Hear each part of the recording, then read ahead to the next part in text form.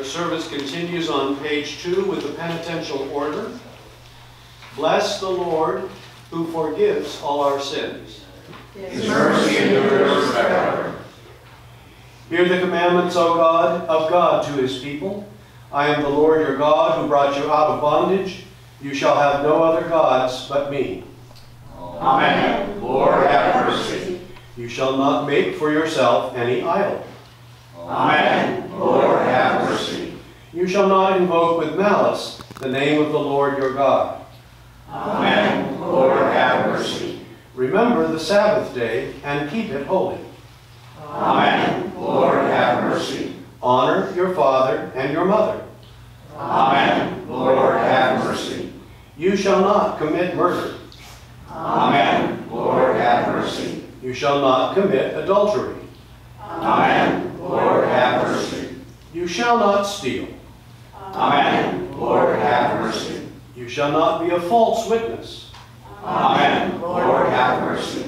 You shall not covet anything that belongs to your neighbor. Amen. Lord, have mercy.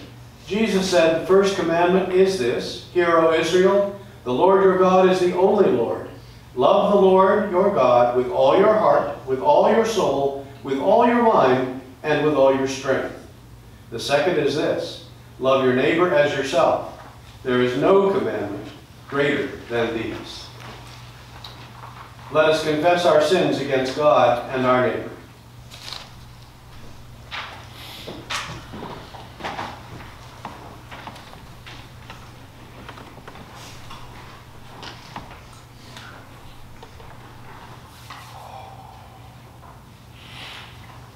Most merciful God, we confess that we have sinned against you in thought, word, and deed, by what we have done and by what we have left undone. We have not loved you with our whole heart. We have not loved our neighbors as ourselves. We are truly sorry, and we humbly repent. For the sake of your Son, Jesus Christ, have mercy on us and forgive us, that we may delight in your will and walk in your ways, to the glory of your name. Amen. Almighty God, have mercy on you, forgive you all your sins through our Lord Jesus Christ, strengthen you in all goodness, and by the power of the Holy Spirit, keep you in eternal life. Amen.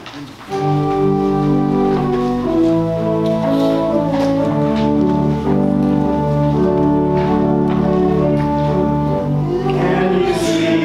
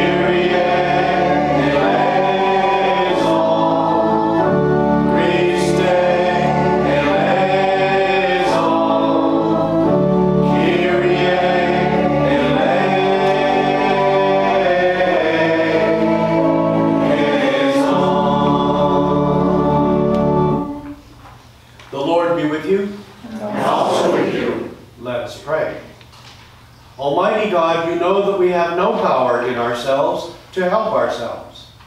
Keep us both outwardly in our bodies and inwardly in our souls, that we may be defended from all adversities which may happen to the body, and from all evil thoughts which may assault and hurt the soul. Through Jesus Christ our Lord, who lives and reigns with you and the Holy Spirit, one God, forever and ever. Amen. Let us be seated to listen to the lessons from Holy Scripture.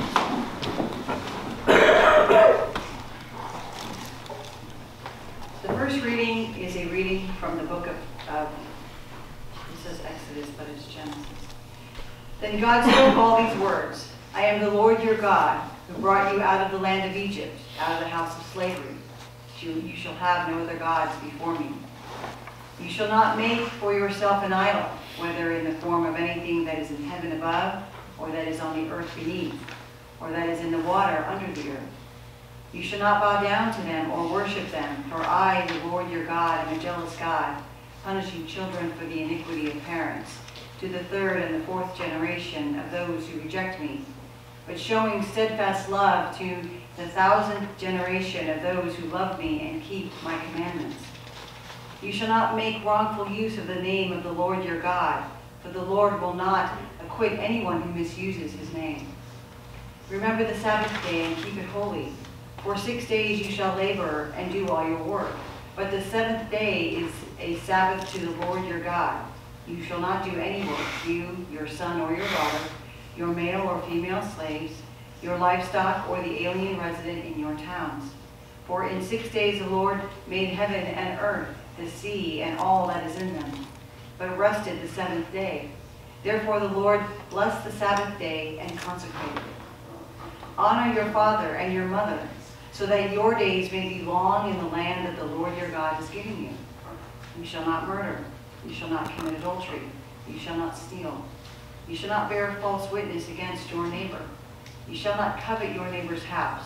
You shall not covet your neighbor's wife, or male or female slave, or ox, or donkey, or anything that belongs to your neighbor. The word of the Lord. Thanks be to God.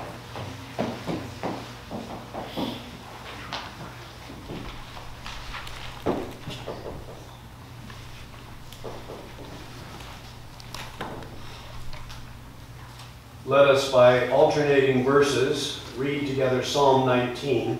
We'll begin on this side. The heavens declare the glory of God, and the firmament shows his handiwork. One day tells his tale to another, and one night imparts knowledge to another. Although they have no words or language, and their voices are not heard. Their sound has gone out into all lands, and their message to the ends of the world.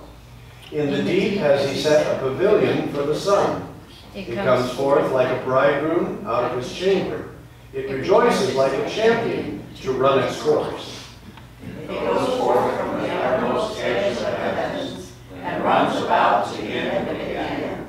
Nothing is hidden from its burning heat. The law of the Lord is perfect, and revives the soul. The testimony of the Lord is sure, and gives wisdom to the innocent.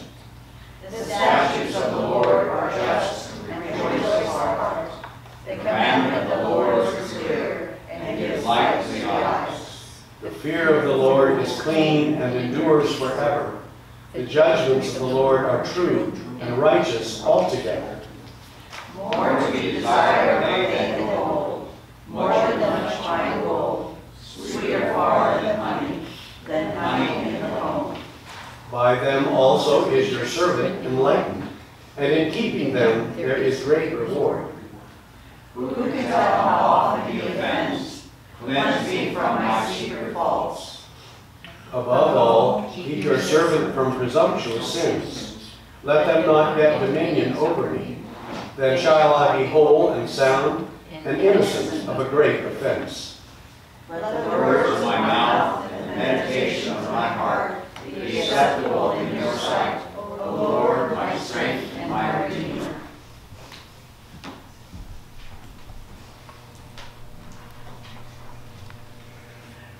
A reading from the first letter of Paul to the Corinthians. The message about the cross is foolishness to those who are perishing, but to us who are being saved it is the power of God.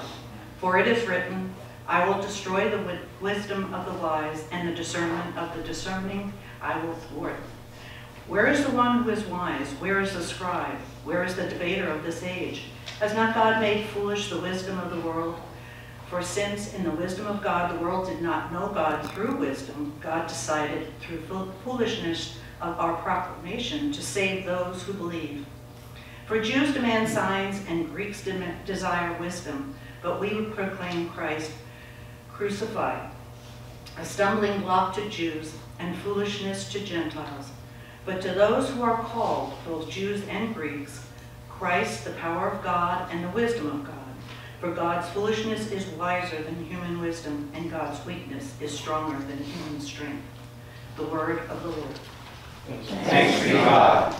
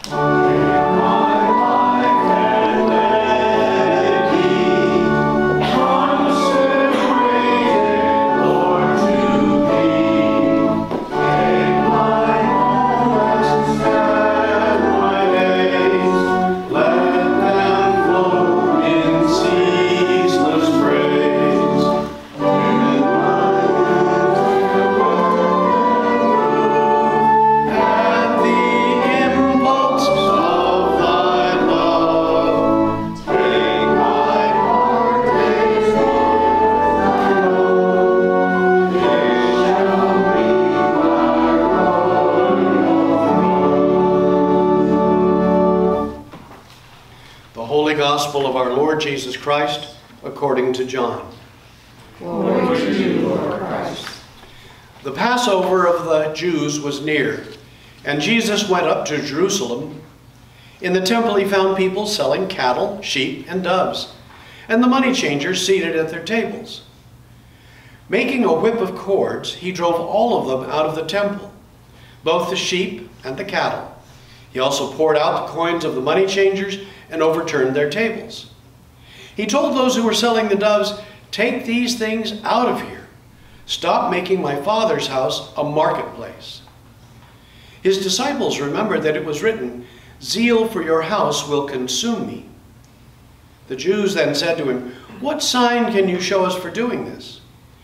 Jesus answered them, "Destroy this temple, and in 3 days I will raise it up." The Jews then said, "This temple has been under construction for 46 years, and will you raise it up in 3 days?" But he was speaking of the temple of his body. After he was raised from the dead, his disciples remembered that he had said this, and they believed the scriptures and the word that Jesus had spoken. The Gospel of the Lord. Praise to you, Lord Christ.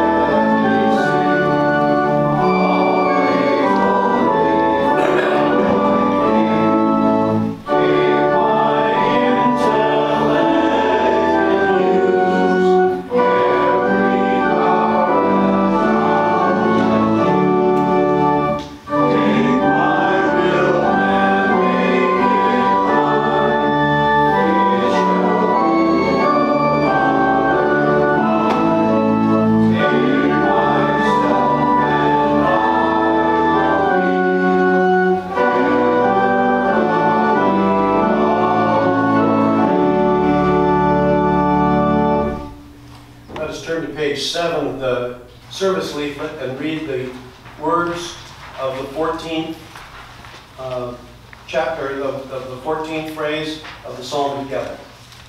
Let the words of my mouth and the meditation of my heart be acceptable in your sight, O Lord, my strength and my Redeemer.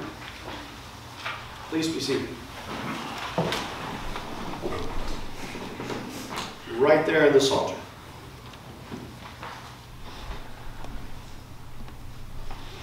Last weekend, I missed you all, And no, you don't have to say that you missed me. I know you enjoyed Mother May. But I was at something called Cursillo.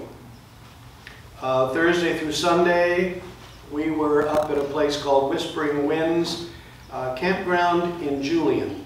It's owned by the Roman Catholic Church, and Cursillo is a movement, a renewal movement that's been part of the church for about 80 years now. It means short course in Christianity. It started in post-World War II Spain.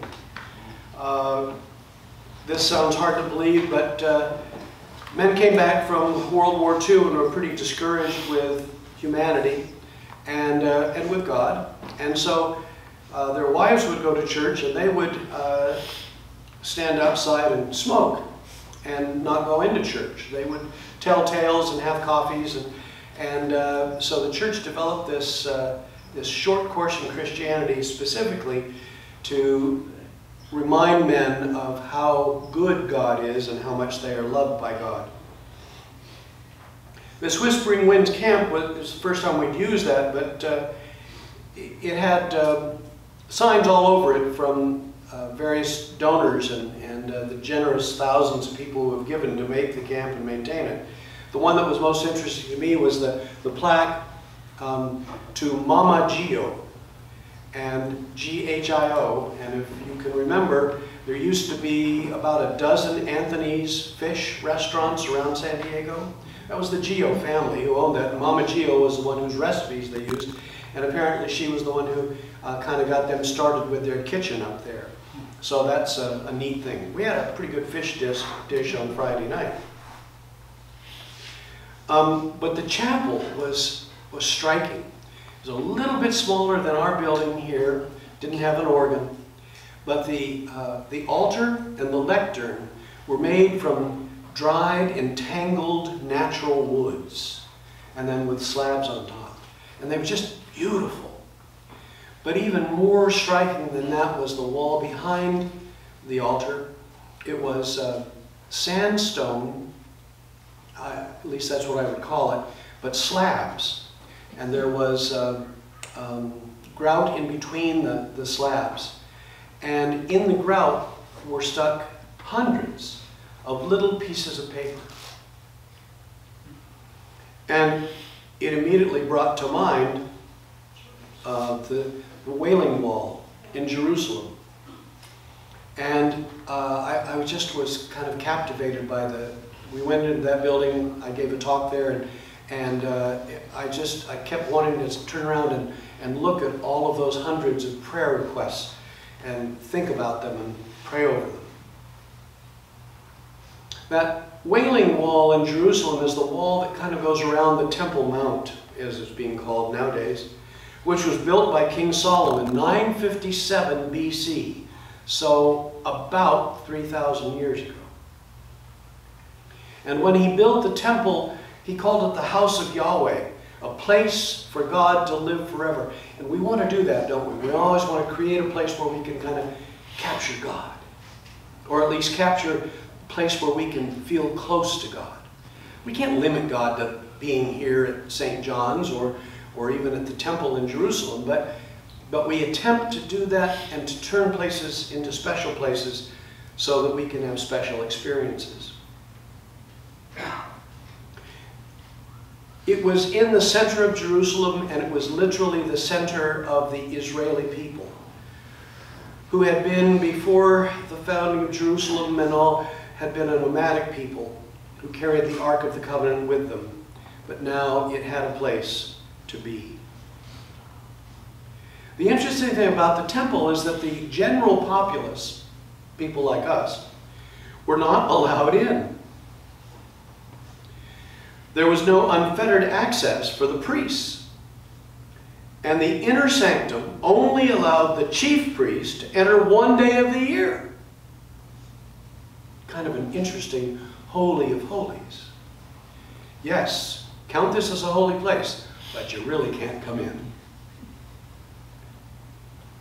Now, of course, Jews can't go inside the building that's on top of the Temple Mount because it's controlled by the Muslims.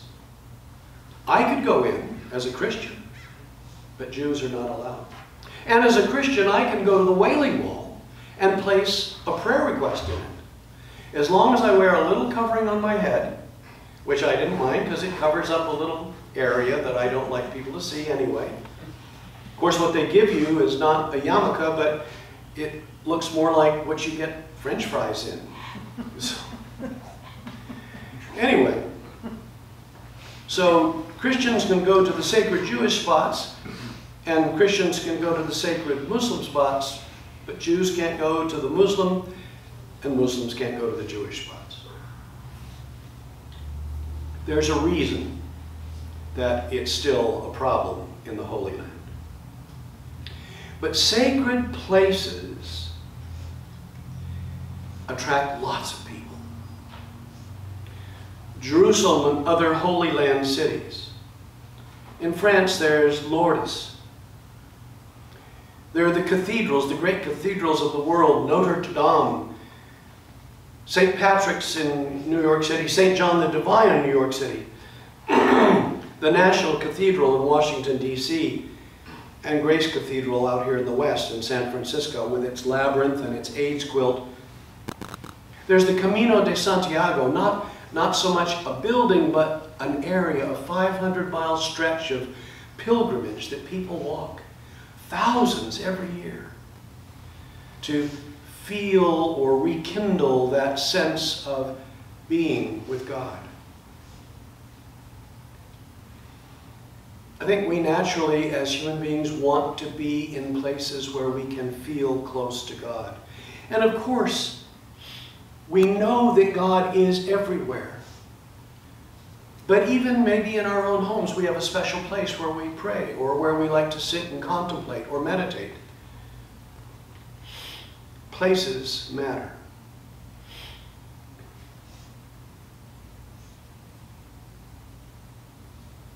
We have places where we worship. We have places where we practice ritual. We have places where we do common prayer. And those are places where we kind of think of heaven and earth converging. In 2008, in Jerusalem, in the Church of the Holy Sepulchre, a fistfight broke out between Greek and Armenian monks. This Church of the Holy Sepulchre is the traditional site of Christ's crucifixion and resurrection. Here's the BBC report, and I'm going to read it to you.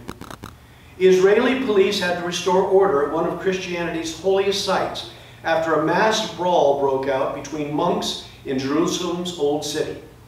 Fighting erupted between Greek Orthodox and Armenian monks at the Church of the Holy Sepulchre. 2 monks from each side were detained as dozens of worshippers traded kicks and punches at the shrine, said police. Trouble flared as Armenians prepared to mark the annual Feast of the Cross. Shocked pilgrims looked on as decorations and tapestries were toppled during Sunday's clash.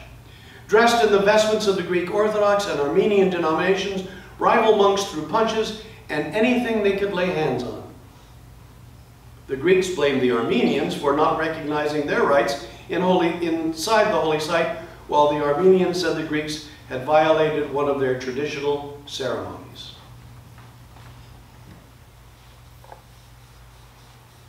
Sounds just slightly like the thing that broke out in the gospel today. In the feeling that something was being desecrated, something was being violated. Holy sites breed conditions that are ripe for conflict. These places are contested and fought over for access and control and power. In today's gospel, John tells us there were similar issues. The scene was near the Passover. Pilgrims jammed Jerusalem. There was commerce in the streets and commerce in the temple. I'm sure you've all heard at one time or another why there were money changers in the temple. The temple tax couldn't be paid with Roman money, so it had to be changed into Jewish coins. So there had to be money changers to do that. There was a service that was being offered. Of course, those offering the service also made a little coin for themselves. Maybe a little too much. Perhaps they were usurious. And why were there animals in there? Because there had to be animals for the sacrifices. And how nice it was for somebody to have some cattle and some lambs and some doves ready to be cut and burnt on the altars. But of course, they were making money on that. And apparently Jesus saw this as a little bit too monetized in God's holy place. And he did some things that I just have trouble imagining. Can you see Jesus with a whip of cords, striking at those animals? I'm sure he did it to scare them. I'm sure he didn't actually hit them, but nonetheless, it's not the image I want of Jesus. But I'm probably a little too sentimental. Jesus had to be kind of tough, didn't he? In fact, Jesus was pretty tough. I don't think you hang on a cross unless you're damn tough.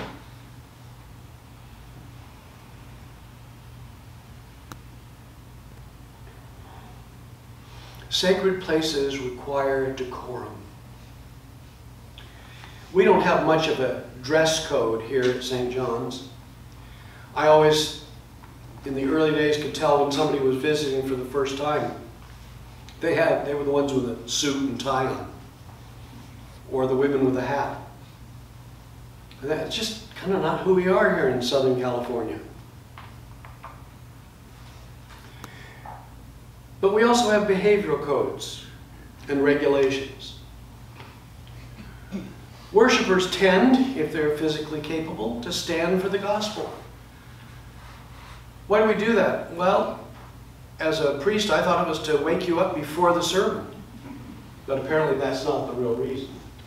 It's because the gospel is the holiest bit that we do other than gathering at the altar. It's because we respect those words, so we stand for them much as we stand for the flag. We reverence the altar and the cross. And I'm sure everybody has their own way of doing it, but most people will at least bow when the cross goes by, or bow when they come to the altar and cross in front of it. It used to be that we'd genuflect. Try that on knees that are in their 70s. Not as much fun as it once was. I'm just glad I don't run into the Queen or King anymore, as they walk around town. And we kneel, or we stand, or maybe we even sit now for prayer, but we bow our heads at least. And some of us cross ourselves at certain times, and some of us make the sign of the cross on our mouth, on our head, on our brain, and our lips, and our heart, just before the gospel is read, saying, may this gospel be in my mind, in my head, on my lips, and in my heart. And we think that good things come from these actions. Sometimes we forget even why we're doing the actions, and yet we do them anyway. I was told one time I had just come to a church which had had a pastor for 28 years. And they always say in seminary, don't follow somebody who's been there 20 years or more. It's not going to go well. You'll be there for 3 years and then they will get rid of you. I wasn't very smart, and still can't claim that, but I went there, and sure enough, after a couple of months, word got out that one particular person in the congregation was very upset by my lack of doing the appropriate things. And so I asked her if she would sit down with me and tell me what it was that bothered her. And she said, well, you're just not as religious, as prayerful as Father Shipling was. I said, well, I'm sure that's true. But can you tell me anything specific? She said, well, it's really one thing. When he used to come in to the we had a Mary chapel. When he used to come into the lady chapel or the Mary chapel, he would very reverently touch the feet of the statue of Mary. And it just got me in the heart every time he did that. And I said, wow, okay. I had never thought to do that. So the next time I saw the former rector, I said, Father Roy, you used to touch the Mary statue's feet when you go into the Mary chapel? He said, I did. Oh, yeah. I was checking to see if the key to the ombre was there so that we could open it up if we needed to get out or put in some...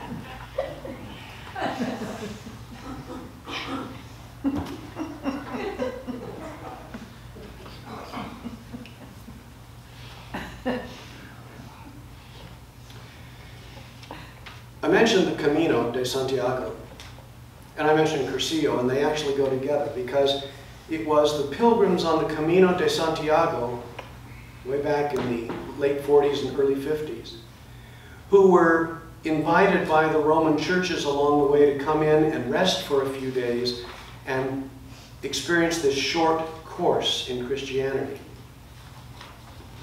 And so they did that, and from that, the Cursillo grew. From what Jesus experienced all through his ministry, what we do now grew. It's the history. It's the practices. It is all of that wrapped up, and it is his offering of himself on the cross, which we can't see clearly during Lent because it's shrouded. And that shroud will change to a couple, 3 different colors between now and Easter. But when he was on the cross, he was flanked by sinners, mocked by soldiers, jeered at by passers-by. How like Christ not to seal himself off in the inner sanctum of some temple, but rather to be amid this press of human flesh. How desperately God must love us. And I don't know if you've ever read this Graham Greene story, but as Graham Greene said, how much he must have loved us to put himself at the mercy of men who hardly knew the meaning of the word love. How desperately God must love us to replace an edifice of stone with a mortal body, as Jesus talked about in the gospel today. The new temple will be raised up in 3 days. He was talking about his body. He was talking about Good Friday to Easter. And so it becomes a person, not a place, that is most sanctified. How desperately God must love us to pour out his life for our sins, for the whole world, for saints and sinners, and even for brawling monks fighting each other in a holy place. How desperately he must love us to draw all people to himself, even as a murderous humanity lifted him high upon the cross.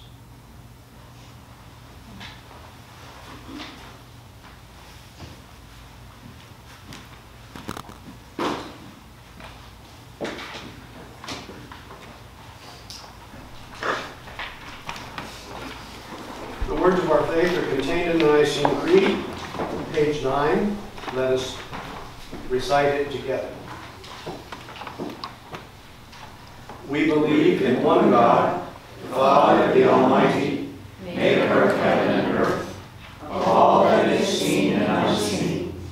We believe in one Lord Jesus Christ, the only Son of God, eternally begotten of the Father, God from God, light from light, true God from true God, begotten, not made, of one being with the Father. Through him all things were made. For us and for our salvation, he came down from heaven. By the power of the Holy Spirit, he became incarnate from the Virgin Mary and was made man. For our sake he was crucified under Pontius Pilate. He suffered death and was buried. On the 3rd day he rose again, in accordance with the Scriptures. He ascended into heaven and is seated at the right hand of the Father. He will come again in glory to judge the living and the dead, and his kingdom will have no end. We believe in the Holy Spirit, the Lord, the giver of life, who proceeds from the Father and the Son. With the Father and the Son he is worshipped and glorified. He has spoken through the prophets. We believe in one holy, Catholic, and Apostolic Church. We acknowledge one baptism for the forgiveness of sins. We look for the resurrection of the dead and the life of the world to come. Amen. Gathering all that commands our prayers, let us intercede with our gracious God, saying, Have mercy, O Lord. For the Church, that God's commandments may be ever close to us, wonderful to ponder and life-giving to keep, we pray. Have mercy, O Lord. For the Church, that those who will be baptized at Easter may be drawn to the folly and weakness of God in Christ crucified, we pray. Have mercy, O Lord. For our divided and restless world, that those who hold power over others may be troubled and transformed by the demands of justice, we pray. Have mercy, O Lord.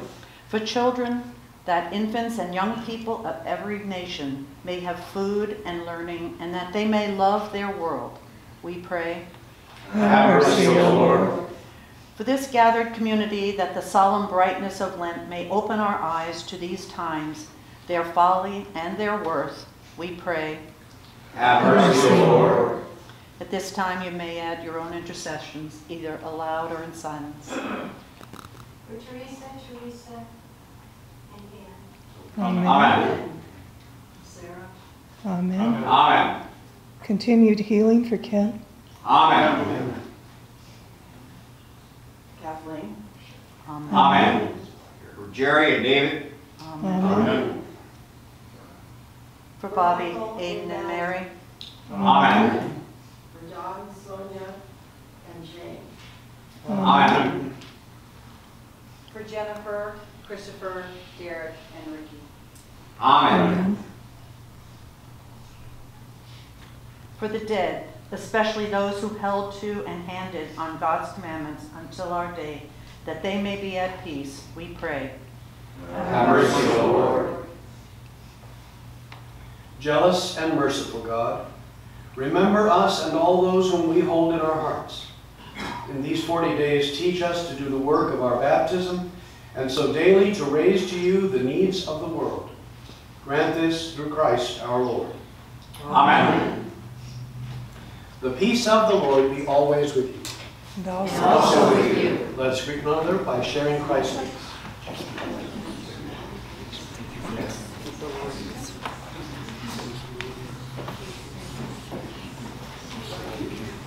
Peace, Zoomers.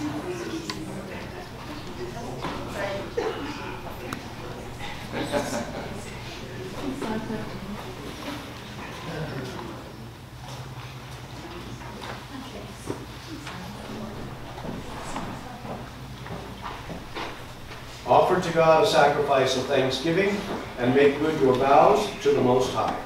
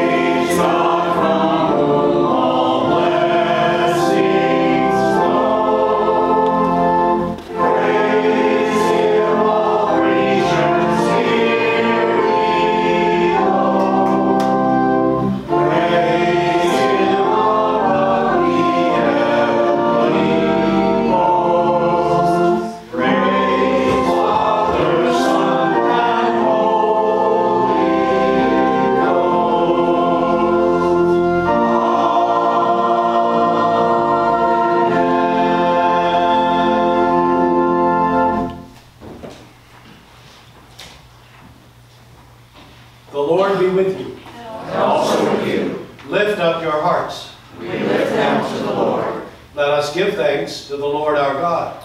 It is right to give God thanks and praise. God of all power, ruler of the universe, you are worthy of glory and praise. Glory to you forever and ever. At your command, all things came to be. The vast expanse of interstellar space, galaxies, suns, the planets in their courses, and this fragile earth, our island home. By your will they were created and have their being. From the primal elements you brought forth the human race, and blessed us with memory, reason, and skill. You made us the rulers of creation. But we turned against you, and betrayed your trust, and we turned against one another. Have mercy, Lord, for we are sinners in your sight. Again and again you called us to return. Through prophets and sages, you revealed your righteous law. And in the fullness of time, you sent your only Son, born of a woman, to fulfill your law, to open for us the way of freedom and peace.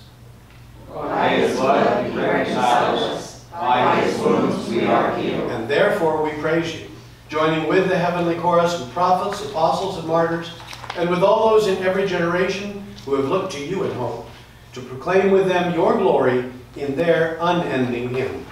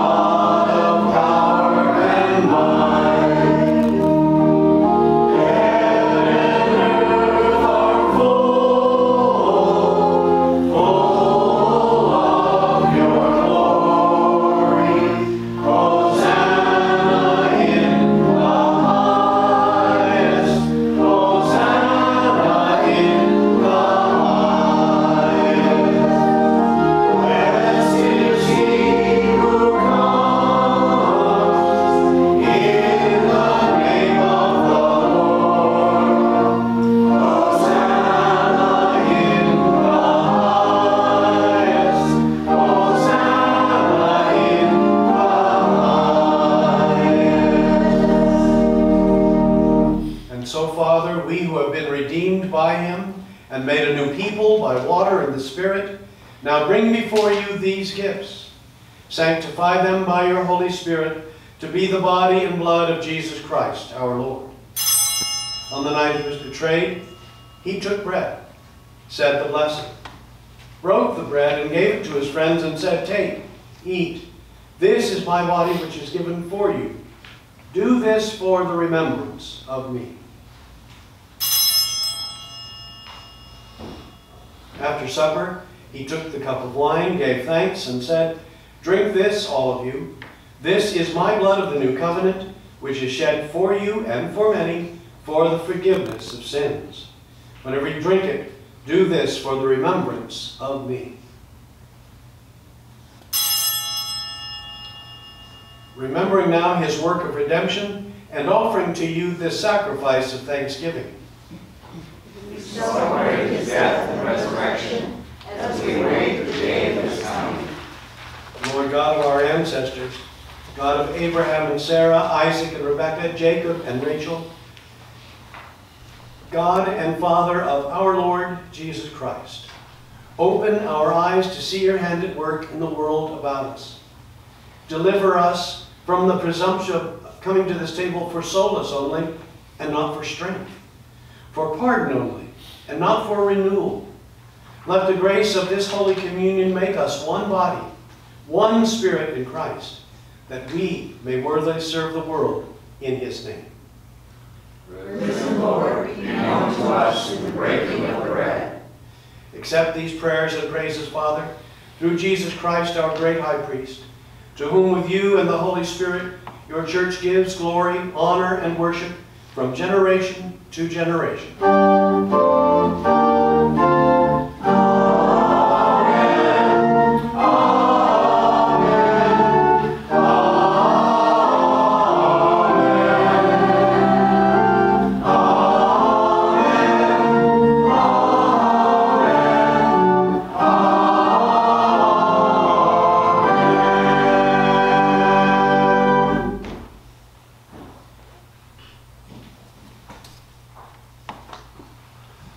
And now, as our Savior Christ has taught us, we are bold to sing.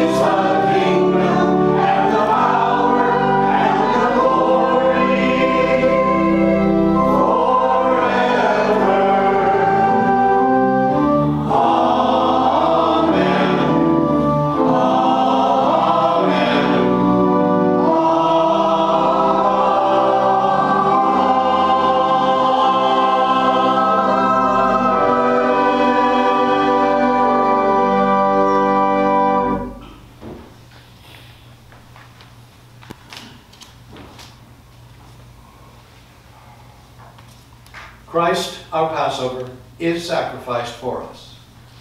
Therefore let us eat the feast.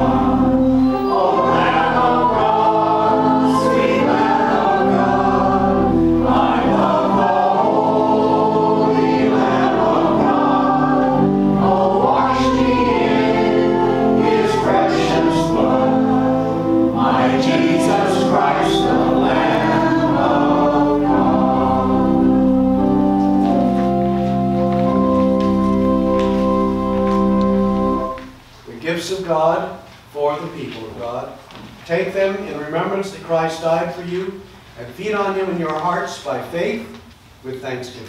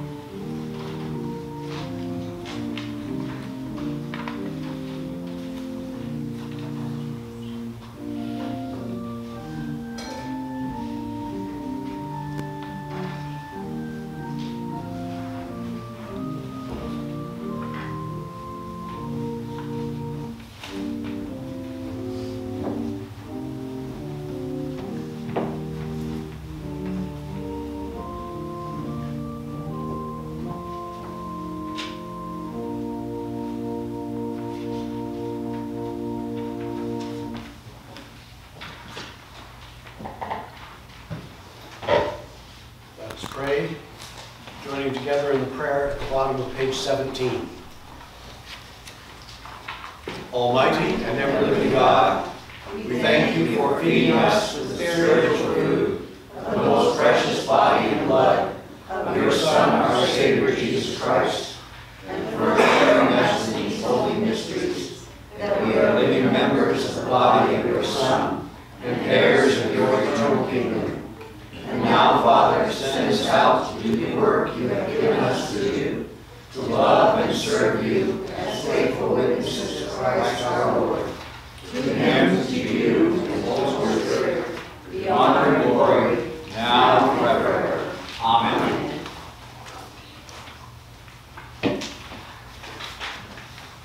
Let us bow our heads before the Lord.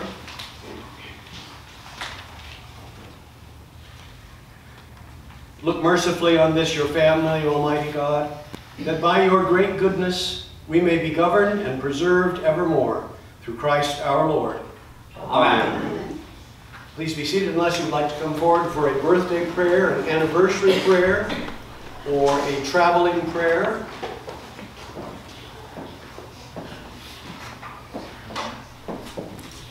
Father, I guess it's just me.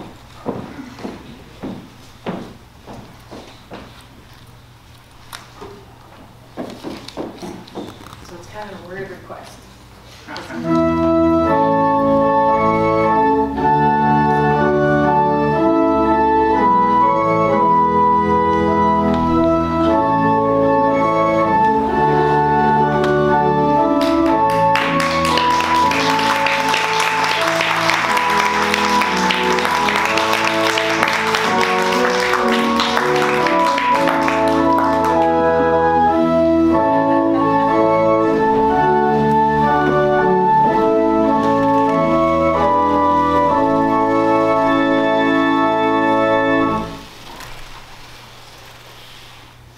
Well, Ken, we're very excited that you could stand up for Jesus and walk all the way forward here.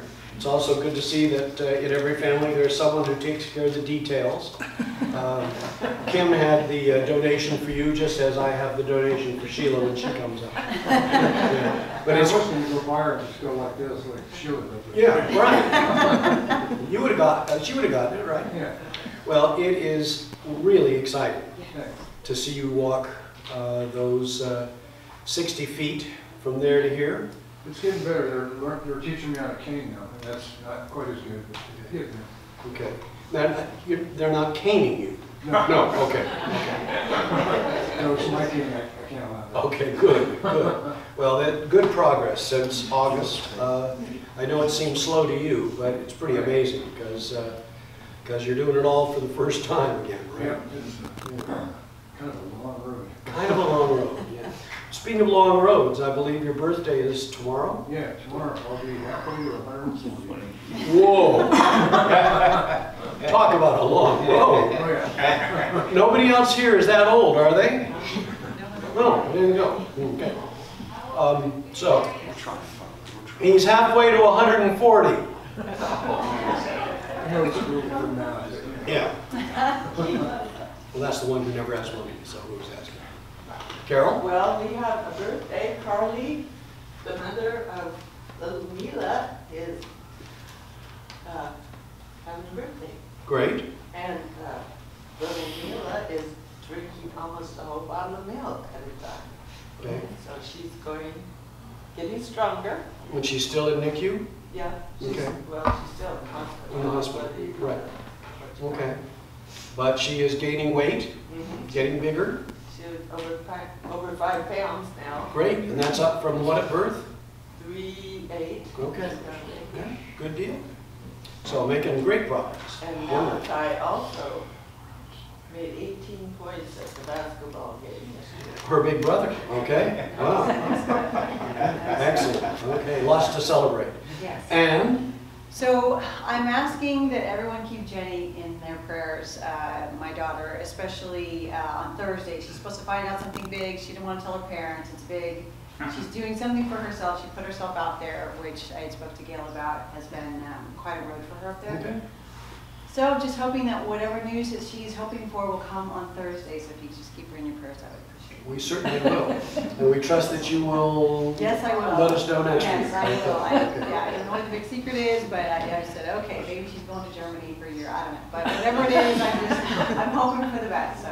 Maybe she's joining the Marines like a brother. Oh, yeah. All right.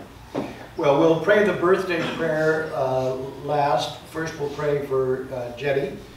Gracious God, we ask your blessing upon Jenny as she awaits the news that she anticipates hearing on Thursday. We pray that she will be able to handle it with grace. We pray that it's good news, but if it is not, let her see in it nonetheless your hand and your response. We know that she is one of your children and that you care very much for her. Remind her of that, because like all of us, she needs reminding.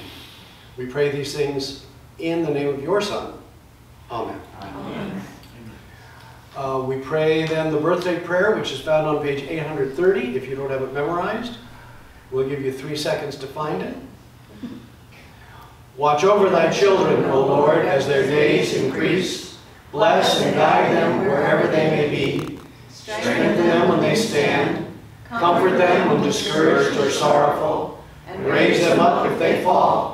And in their hearts may thy peace, which passes understanding, abide all the days of their lives. Through Jesus Christ our Lord. Amen. Happy birthday. Congratulations. Well done.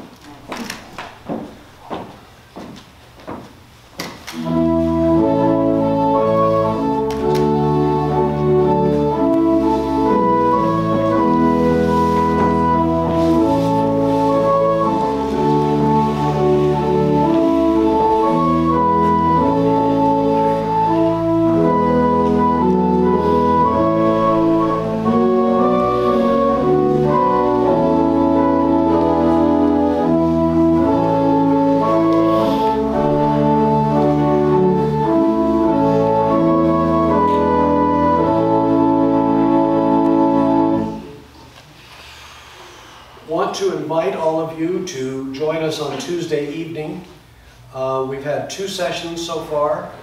We do a little bit of work, about 5 to 8 minutes of work from our Lenten study on forgiveness, and we then launch into about 30 minutes or so about our mission real estate development. We are excited about the energy being generated. There's some information that you can see that was generated on Tuesday night in Duddington Hall when you step next door today. I think there's going to be something kind of birthday-ish. And we hope that you'll come over for that. We want you to know that we've done a timeline. Dale New helped lead us through a timeline of St. John's and to see what we've done over the 140 almost 130 plus years of our existence, and none of us are old enough to remember the earliest days. Gail's close, but she's not quite old enough. So. Then Mary Meneses led us on an exploration of what we have into the community and what we do and what are some of our ways of interacting and interfacing in mission. And it was amazing how we started off with 2 or 3 things and soon got to about 30 things and that we've done over the years or are continuing to do. This next Tuesday evening will be Gail Jones and Derek Collier, who will do a presentation that will further our understanding of what it is that we need to do to get ready to truly develop the property. And I know this sounds fantastic and it's almost unbelievable, but we're going to do this with no expenditure on our part.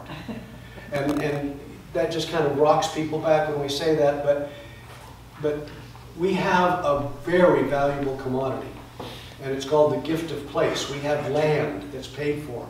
We already paid for it, and it's sitting there waiting to be utilized.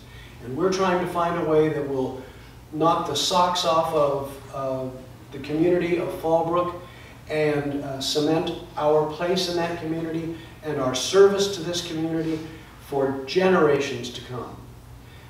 So that people look back and say, boy, that congregation in 2024 they really, really, really were listening to what God was directing them to do. Now, we have to do a little work. And one of the things that we have to do, and I hope that you will take this on, is fill out a missional readiness inventory. It's arduous. It's one whole page with 8 questions that you answer on a scale of 1 to 5. Wow, I know you can do it. We need them as soon as you can get them to us. I'm going to be at the back door or the front door at the entrance and hand them out to you. Take out a pen. Fill it out now before you get in your car. Fill it out before you, or when you come over for some snacks. And give it back to me. We'll get it to the diocese. They will collate them. They're also going to be sent out electronically, but I don't think they have been yet. And so you can do it that way. But we need to get it done because we will report on that and we will then build from that. So it's incredibly exciting. And so I hope that you'll come on Tuesday night, 5:15 for Eucharist, and the supper starts a little bit before 6, and then we start the program a little bit before 6:30, and we're done by 7:30. So come and participate for any or all of those parts, and please fill out your missional readiness survey. Any other announcements for today?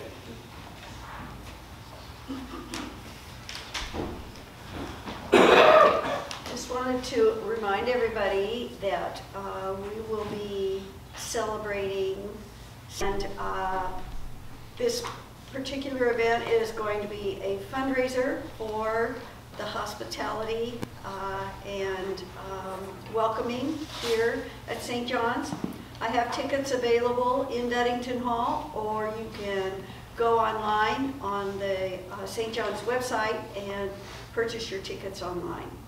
And we look forward to having a delicious meal and lots of fellowship, wearing your green. And as I am more Scottish than I am Irish, I'm wearing a shirt that says, on St. Patrick's Day, everybody is a little bit Irish, except the Scottish. We're still Scottish.